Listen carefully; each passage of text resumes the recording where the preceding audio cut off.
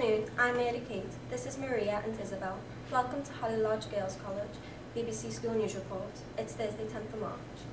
First, the headlines. Plans to increase Sunday trading laws have been overturned in Parliament. The race for the US presidential candidate continues. Premier football clubs plan to cap away tickets to £30.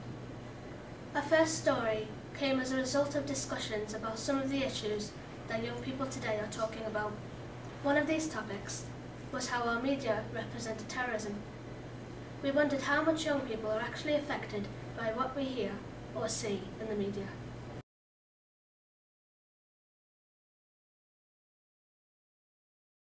Because you hear all these things about bombs and everything coming to Liverpool, but you don't know whether it's real or it's not. Yeah, most of the time when I hear stuff on the news, I do get a bit scared, yeah. I think about it, but it don't really bother me. We also spoke to Faye Curry, our school MP for Year 8. She's been conducting some research about the feeling of young people about the issue. Faye, can you tell us what is your research? Well, we found out that 100% said that they do not think that the media has a balanced presentation on terrorism. So your role as MP, does many students at Holly Lodge get affected? Well, 63% said that they do get affected, but the other 37% said they don't. Okay, thanks. So we can see, young people often don't know where to go to get accurate information from, so our concerns about global issues such as terrorism can depend on where we're finding our information from. The internet and social media play a big part in this. Hi, I'm Millie. This is Isabel and Molly. Our main story today is about social media and young people. We will be looking at how social media can affect the education and mental health of children. We decided to start by calling upon the experience of head teacher of Holly Lodge Girls College, Miss Tinsley. I think it can, yes. I think it can affect it positively, but I also think it can affect it negatively if it's misused. And I think it's like quite a few things. Technology, technological speaking, if it's actually used properly, it can be a real boost to people. It can support them, it can have a friendship network, it can actually point them in the direction of new information. But if it's misused, if it's used for bullying, etc., it can have devastating effects on young people, yes. Is there any way to stop it? Well, I think it's about education, isn't it, and about trying to explain to people, families trying to explain, things on television, in school assemblies and things like that, trying to explain the effects that it can have on people, because I think sometimes the people who do it, who try to bully people, perhaps don't really understand the devastating effects they can have, and if they knew, they probably wouldn't do it. The vast majority would not do it, but it's because they don't understand. So I think it's about education, it's about saying to people, this does ruin lives, it does upset people, and you need to stop. We also interviewed the school mentor, Lisa, whose role within Holly Lodge, amongst others, is to support the students, particularly with regards to mental health and well-being. We asked her how social media can affect the mental health and or education of children. She told us young people may feel pressured to look a certain way due to images of celebrities.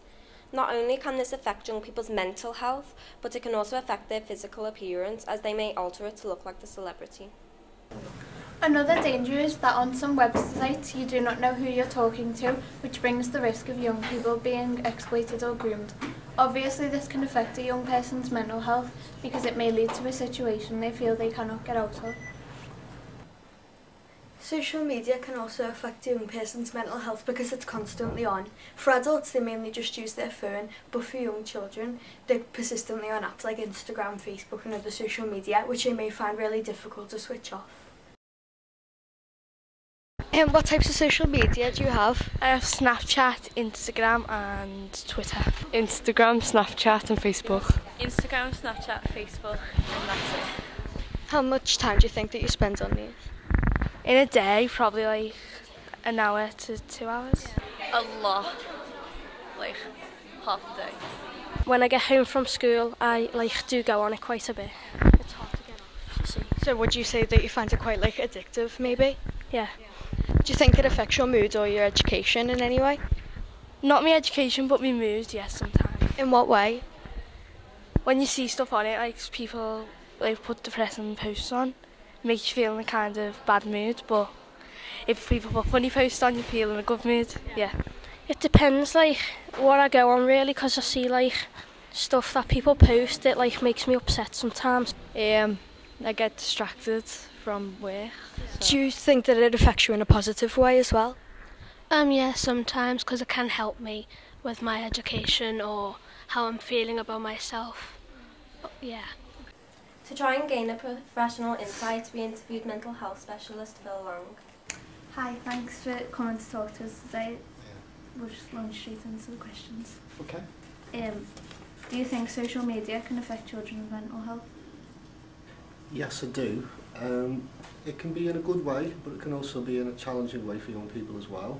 So social media, we know, is it's very much part of young people's lives, and what we have to do is we have to consider how it affects young people. So there is some evidence to suggest that it can have a negative effect on young people's mental health and well-being, but there is also evidence to suggest that it can be useful as well. So the most important thing, I think, is that we need to be aware of when young people are accessing social media, how it influences and affects their mental health and well-being. What are the possible effects on a child's mental health? Well, everybody's different, so it's hard to answer that sort of generally, but what we can say is there is some evidence and some research out there.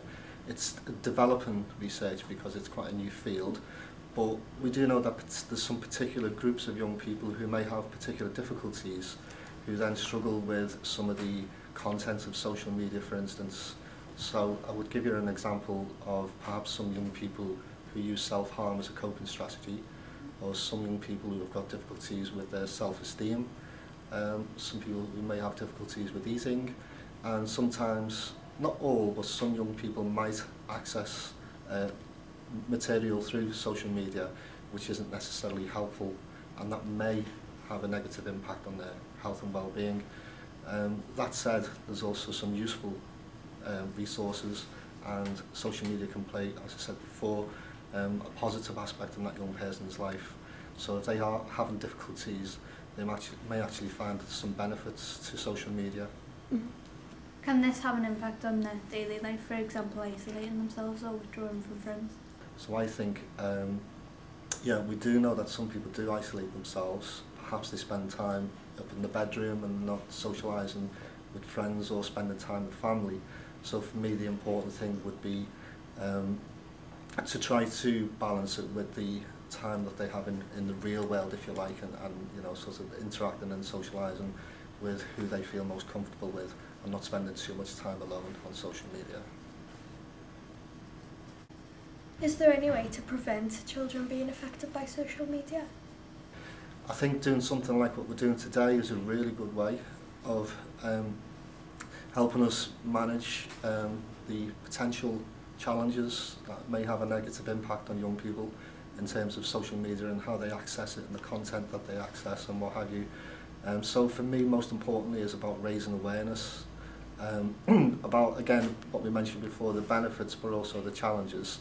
So I think education is a really important thing, and also keeping ahead of things, because as we know, technology advances very, very quickly.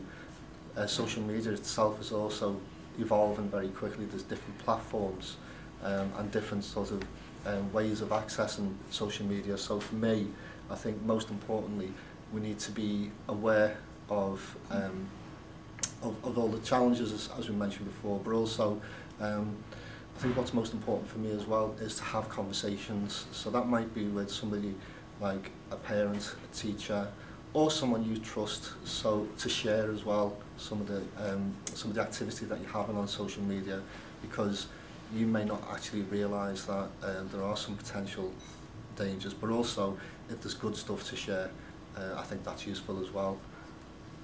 This is clearly a very controversial subject, with strong arguments both for and against the impact of social media on young people's mental health. It can have both advantages and disadvantages, as mentioned by the people we interviewed. It seems we need to be aware of the potential dangers of social media use and educate young people about the potential dangers on our mental health. It is, however, a part of everyday life for young people and can often be really useful. Thank you for watching the BBC School News Reporter Holly Lodge.